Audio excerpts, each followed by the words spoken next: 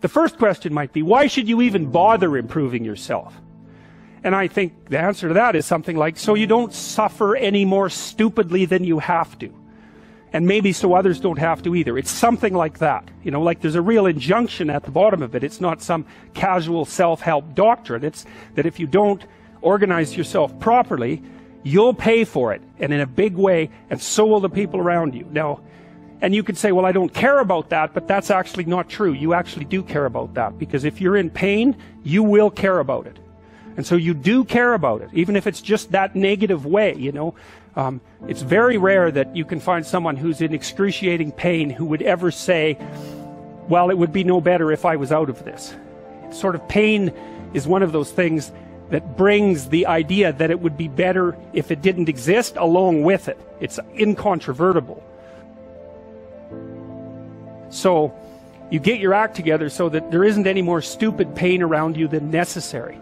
Well, so then the question might be, well, how would you go about getting your act together? And the answer to that, and this is a phenomenological idea too, it's something like, look around for something that bothers you and see if you can fix it. You know, I often tell people too, fix the things you repeat every day, because people tend to think of those as trivial, right? You get up, you brush your teeth, you have your breakfast, you know, you have your routines that you go through every day. Well, those probably constitute 50% of your life. And people think, well, they're mundane, I don't need to pay attention to them. It's like, no, that's exactly wrong. The things you do every day, those are the most important things you do. Hands down. All you have to do is do the arithmetic. Let's say you go into you can do this in a room. It's quite fun to do it just when you're sitting in a room, like a room, maybe your bedroom. You can sit there and just sort of meditate on it and think, okay, if I wanted to spend 10 minutes making this room better, what would I have to do? And you have to ask yourself that, right? It's not a command, it's like a genuine question. And things will pop out in the room that you know, like there's a stack of papers over there that's kind of bugging you, and you know that maybe a little order there would be a good thing, and you know, there's some rubbish behind your computer monitor that you haven't attended to for like 6 months, and the room would be slightly better if it was a little less dusty and the cables weren't all tangled up the same way. And like if you allow yourself just to consider the expanse in which you exist at that moment, there'll be all sorts of things that'll pop out in it that you could just fix. And you know, I might say, well, if you were coming to see me for psychotherapy, the easiest thing for us to do first would just be to get you to organize your room. You think, well, is that psychotherapy? And the answer is, well, it depends on how you conceive the limits of your being. And I would say, start where you can start. You know, if something announces itself to you, which is a strange way of thinking about it, as in need of repair, that you could repair, then, hey, fix it. You fix 100 things like that, your life will be a lot different. See, part of what artists do, for example, when Van Gogh paints a room and you look at it glowing, he's trying to show you what's beyond your perception of the room. And I mean this technically, like the way that your visual system is set up is that whenever memory and presumption can replace direct perception, it will, because it's simpler. So you literally see what you expect to see. And if what you see is dull and drab and boring and pointless and uninspiring, then that's you. It's not what's there. And what the artist does when he or she re-represents that mundane reality is to remind you of what's behind it, the potential that's there. And so what I'm suggesting to people is that they take the potential that's right in front of them. It's like, okay, and here's the rule. You're aiming up. There's something that you could change, that you would change. That might be a very small thing. Could, well, that's within the grasp of your power. Would is within the grasp of your will. To combine those two things might be a very small shift. You might only be willing to make a very tiny step forward. It's like, fine, good enough. Make a tiny step forward. And that makes you a slight bit stronger than you were before. And then the next step can be slightly larger. And it's the path of humility. If people look at their lives, you know, it's a very interesting thing to do. I like the idea of the room, because you can do that at the drop of a hat. You know, you go back to where you live and sit down and think, okay, I'm going to make this place better for half an hour. What should I do? You have to ask, and things will just pop up like mad. And it's partly because your mind is a very strange thing. As soon as you give it a name, a genuine aim, it'll reconfigure the world in keeping with that aim. That's actually how you see to begin with. And so if you set it a task, especially, you have to be genuine about it, which is why you have to bring your thoughts and emotions together, and then you have to get them in your body so you're acting consistently. You have to be genuine about the aim, but once you aim, the world will reconfigure itself around that aim, which is very strange. Be careful what you aim at, right? What you aim at determines the way the world manifests itself to you. And so if the world is manifesting itself in a very negative way, one thing to ask is, are you aiming at the right thing? Now, I'm not trying to reduce everybody's problems to an improper aim. People get cut off at the knees for all sorts of reasons. They get sick, they have accidents. There's a random element to being, that's for sure. And so you don't want to take anything, even that particular phrase, too far. You want to bind it with the fact that random things do happen to people. But it's still a great thing to ask. And so what that means is, well, you get up in the morning and you're excited about the day. You're ready to go. And so as far as I can tell, what you do is you specify your long-term ideal. Maybe you also specify a place you want to stay the hell away from so that you're terrified to fail as well as excited about succeeding, because that's also useful. You specify your goal. You do that in some sense as a unique individual. You want to specify goals that make you say, oh, if that could happen as a consequence of my efforts, it would clearly be worthwhile. Okay, well, this is what I'm aiming for. How does that instantiate itself day to day, week to week, month to month? And that's where something like a schedule can be unbelievably useful. Google Calendar. It's like, make a damn schedule and stick to it. Okay, so what's the rule with the schedule? It's not a bloody prison. That's the first thing that people do wrong. They say, well, I don't like to follow a schedule. It's like, well, what kind of schedule are you setting up? Well, I have to do this, then I have to do this, then I have to do this, and then I just go play video games, because who wants to do all these things that I have to do? It's like, wrong. Set the damn schedule up so that you have the day you want. That's the trick. It's like, okay, I've got tomorrow.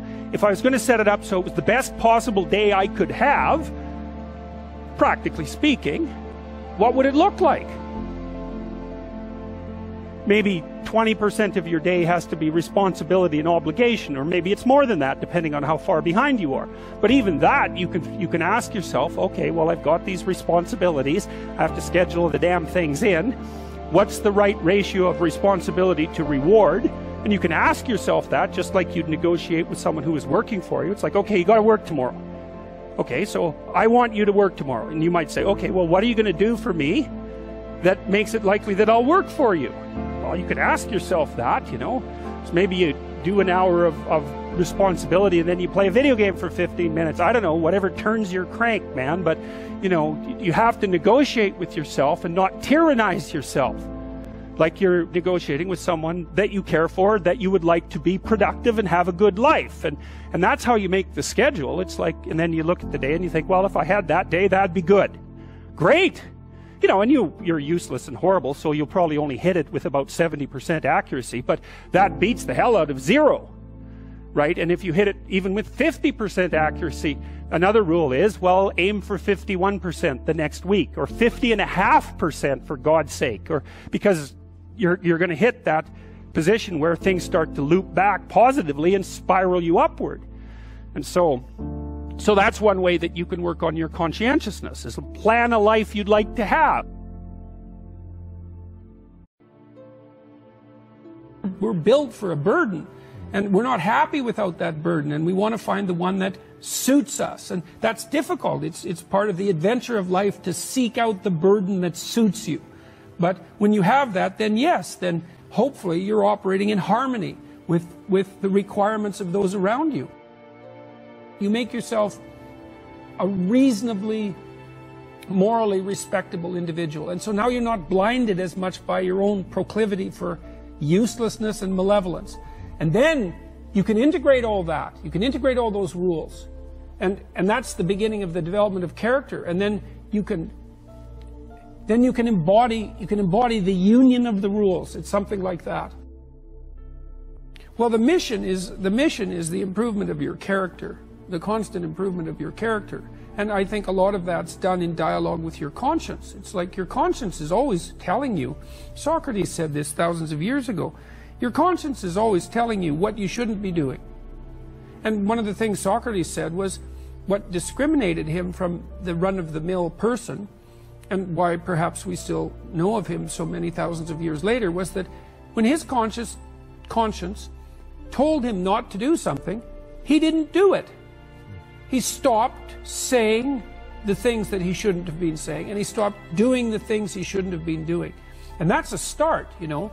That's a discipline, I would say. That's the ability to follow a certain kind of intrinsic discipline. And maybe that's merely the cessation of evil. That's not exactly the same as the pursuit of positive good. Let's say you haven't got there yet, but that's a start. You clear away the obstacles from your vision by ceasing to engage in those activities you know to be wrong. And then the world starts to lay itself out in more pristine form. And then maybe you can start to apprehend what would be positively good instead of merely not wrong. It's psychologically meaningful to pursue the highest of goals and the development of your character, but it's also the best possible thing that you can do practically here and now in the material world to make it less terrible than it might otherwise be. There are times in your life when you're not going to be happy, and then what are you going to do? Your goal is demolished. And there are going to be plenty of times in your life when you're not happy. There might be years. And so it's a shallow boat in a very rough ocean. And it's based upon a misconceptualization. Happiness is something that descends upon you. Everyone knows that. You know, it comes upon you suddenly. And then you should be grateful for it, because there's plenty of suffering. And if you happen to be happy, well, wonderful. Enjoy it. Be grateful for it. And maybe try to meditate on the reasons that it manifested itself, right? Because it can come as a mystery, you know. You don't necessarily know when you're going to be happy. Something surprising happens and delights you.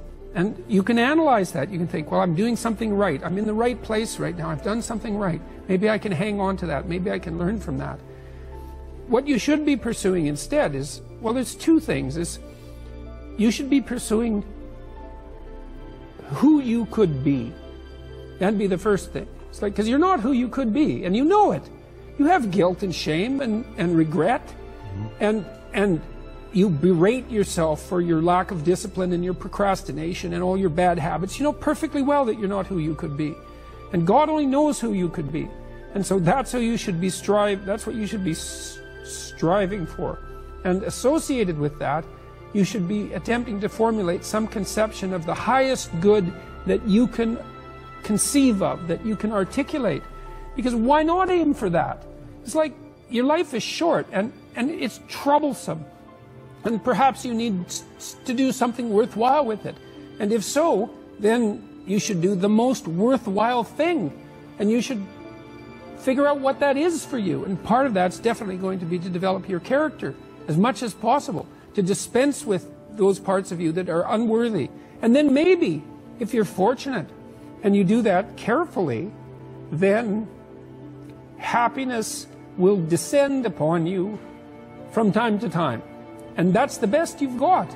And then also perhaps during sorrowful times, or worse, evil times, the fact that you've strengthened your character and that you're aiming at the highest that you can conceptualize, that'll give you the moral fortitude to endure without becoming corrupted during those times, and to be someone who can be relied upon in a crisis. There's an aim. You know, one of the things I've told my audience is, the young guys take to this a lot. I said, you should be the strongest person at your father's funeral, right? Well, that's something to aim for. It's a transition, a generational transition, and it means that, well, all the people around you are suffering because of their loss, They have someone to turn to who can illustrate by their behavior that the force of character is sufficient to move you beyond the catastrophe. And you need that. And that's a great thing to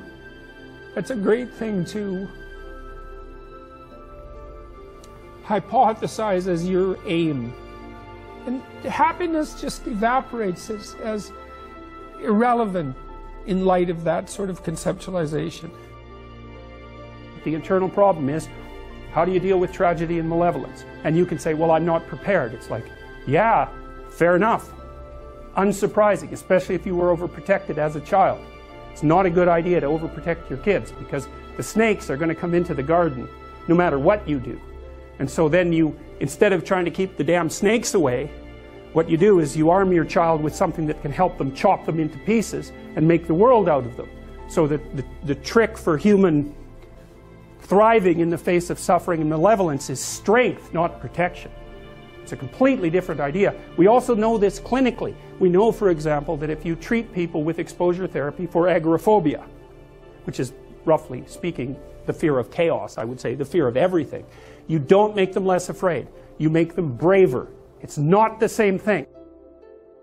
And the thing to me is that everything else pales in comparison to that. That's why it says in the New Testament that you should stack up riches in heaven. It's like there isn't anything better than that. You know, you're functioning well, your family's functioning well, you're contributing to your community. What you're doing is worthwhile, you know. You're not tormented by your conscience. You're aiming at something that the sacrifices that you have to make that clearly justify the sacrifices you have to make. Maybe even the sacrifice of your life, because you're in this, like this is a mortal game. You're in this with your whole life. And you'd think that what that would mean, at least in part, is that you need to find a game to play that's of sufficient grandeur and nobility so that perhaps even the fact that mortality is built into the structure now becomes justifiable. I mean, it's a hell of an ambition, but it doesn't seem to me to be something that's impossible. I think you can live your life enough so that it justifies itself despite its limitation. That's the real question. Can you do that? And I believe that you can, and I believe that what that means is that the human spirit fundamentally triumphs over death.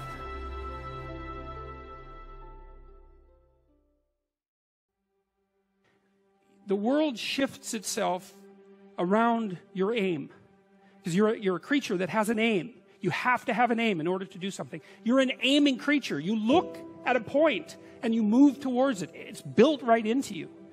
And so you have an aim. Well, let's say your aim is the highest possible aim. Well, then, so that sets up the world around you. It organizes all of your perceptions. It organizes what you see and you don't see. It organizes your emotions and your motivations. So you organize yourself around that aim, and then what happens is the day manifests itself as a set of challenges and problems, and if you solve them properly, then you stay on the pathway towards that aim, and you can concentrate on the day, and so that way you get to have your cake and eat it too, because you can point into the distance, the far distance, and you can live in the day. And it seems to me that that makes every moment of the day supercharged with meaning. That's how, because if everything that you're doing every day is related to the highest possible aim that you can conceptualize, well, that's the very definition of the meaning that would sustain you in your life. Well, and then the issue is, well, back to Noah. Well, all hell's about to break loose and chaos is coming. It's like when that's happening in your life, you might want to be doing something that you regard as truly worthwhile, because that's what will keep you afloat when everything is flooded. And you don't want to wait until the flood comes to start doing that, because if your ark's half built and you don't know how to captain it, the probability is very high that you'll drown. Human beings are weird creatures because we're much more activated by having an aim and moving towards it than we are by attainment. And what that means is you have to have an aim, and that means you have to have an interpretation. And it also means that the nobler the aim, that's one way of thinking about it, the better your life. And that's a really interesting thing to know, because, you know, you've heard ever since you were tiny that you should act like a good person, and you shouldn't lie, for example. And you might think, well, why the hell should I act like a good person, and why not lie? You know, even a 3-year-old can ask that question, because smart kids learn to lie earlier, by the way. And they think, well, why not twist the fabric of reality so that it serves your specific short-term needs? I mean, that's a great question. Why not do that? Why act morally? If you can get away with something and it brings you closer to something you want, well, why not do it? These are good questions. It's not self-evident. Well, it seems to me tied in with what I just mentioned. It's like you destabilize yourself and things become chaotic. That's not good. And if you don't have a noble aim, then you have nothing but shallow, trivial pleasures, and they don't sustain you. And that's not good, because life is so difficult, it's so much suffering, it's so complex. It ends, and everyone dies, and it's painful. It's like, without a noble aim, how can you withstand any of that? You can't. You become desperate, and once you become desperate, things go from bad to worse very rapidly when you become desperate. And so there's the idea of the noble aim. And it's not something, it's something that's necessary. It's the bread that people cannot live without, right? That's not physical bread. It's the noble aim. And what is that? If you configure your life so that what you are genuinely doing is aiming at the highest possible good, then the things that you need to survive and to thrive on a day-to-day basis will deliver themselves to you. That's a hypothesis, and it's not some simple hypothesis, right? Because what it basically says is, if you dare to do the most difficult thing that you can conceptualize, your life will work out better than it will if you do anything else. Well, how are you going to find out if that's true? Well, it's a Kierkegaardian leap of faith. There's no way you're going to find out whether or not that's true unless you do it. So no one can tell you either, just because it works for someone else. I mean, that's interesting and all that, but it's no proof that it'll work for you. You have to be all in this game. All right, so you're always in one of these little frameworks, and there's just no getting out of it. So, and that's because, you know, at any given moment, it's like field theory. There used to be psychological theories that talked about the field of human experience, something like that, and this is kind of what that is. This is a field, and basically what happens is you parse out a little part of the world, say, and so an amount you can handle. So let's say it has some duration. You're not aiming at something 50 years in the future. It's because how the hell are you going to do that? There's too many variables, you know. So you're aiming at some handleable amount of time, and you posit a goal in there, and you plot your route, and then that tells you what's up and tells you what's down, because up moves you towards the goal and down moves you away from the goal, and that sets up your motivational framework so that you have something worth attaining. You know, that's a really interesting thing to know too. It's like, why have a goal? Well, it's easy. No goal, no positive emotion. Because you experience positive emotion by noticing that you're moving towards a goal. And so if you don't have a goal, well, you can't have any positive emotion. So you better have a goal. One thing to remember is that if you don't erect a hierarchical structure with something to aim at, you got no positive motivation, because you experience positive motivation in relationship to a goal, not from attaining the goal. That's satisfaction. And besides, it's fleeting. You know perfectly well. You graduate from university, poof, next day you have a problem, which is what do you do next? And that's a tough problem. It's not like you've solved your problems by winning that game. You just introduced the problem of having to introduce another game. So it's unreliable as a source of positive emotion, but what's reliable is you set a goal and you try to attain it, and then that gives your life, that literally provides your life with meaning. And so you might say, well, what should the goal be? Well, we could start by saying, well, any goal is better than none. And then we might say, well, it should be a goal that other people will let you pursue, because otherwise it's going to be kind of difficult. And maybe they'll be even happy to help you pursue it. That would even be better. And maybe it's a goal that would enable you to learn how to pursue other goals while you pursue that goal. Boy, that would really be good. And so you can see that your goal is parameterized But that doesn't mean that any old goal works. It means there's some goals that work nicely and some not so nicely. There are playable games and non-playable games. That's a good way of thinking about it. And you want to have a playable game. And there's a lot of them. Lawyer, plumber, you know, actor, whatever. They're playable games. And it's not obvious which one's better, but it's certainly obvious which ones are sustainable and which ones are worse. And so there's a set of playable games, and you need to extract from that set of playable games a game that suits you. And that would be partly due to your temperament, you know, because extroverted people want to play an extroverted game, and highly neurotic people want to play a safe game, and agreeable people want to play a generous game, and disagreeable people want to play a game that's highly competitive so they can win, and, you know, fine. But they're all within the realm of playable games. The world's way more complicated than a text, and so there's an infinite number of ways that you can look at the world. And so how do we know that any one way is better than any other way? That's a good question. Now, the postmodern answer was we can't. And that's not a good answer, because you drown in chaos under those circumstances, right? You can't make sense of anything. And that's not good, because it's not neutral to not make sense of things. It's very anxiety-provoking.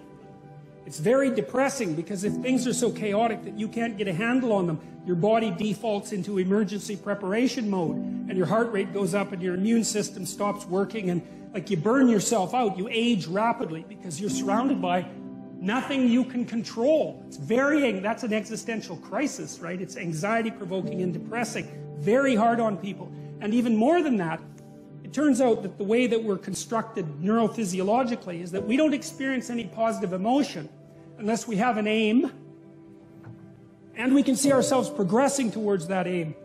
It isn't precisely attaining the aim that makes us happy. As you all know, if you've ever attained anything, because as soon as you attain it, then the whole little game ends, then you have to come up with another game, right? So it's Sisyphus.